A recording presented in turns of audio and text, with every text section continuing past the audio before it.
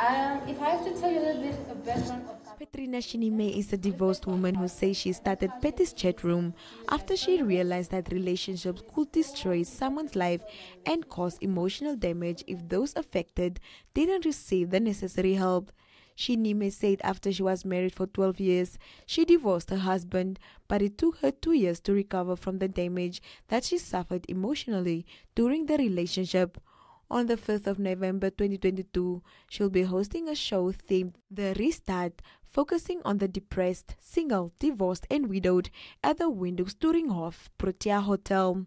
The platform will be aimed at women and men and focus on the participants learning about the innermost hidden thoughts, wants and needs of the opposite sex, amongst others.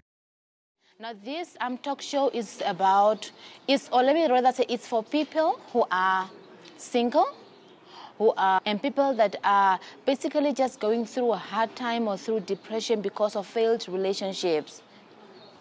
Our take here is that it's not your fault that you're divorced, because nobody ever goes into a marriage with an intention of getting divorced.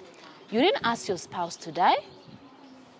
At least somebody in their right mind won't want their spouse to die, and most of them, they die because of chronic illnesses, and it was a very difficult time already before death, you understand? And then for them to pass on, it's very hard for people to come back to life again and just to understand that this is life, they've got to move on. It's hard for them to move on.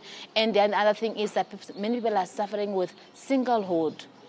They're not finding the right spouses. Whatever spouse they find, they're always disappointed. They always find themselves in disappointments or in the same mess often over and over and over again.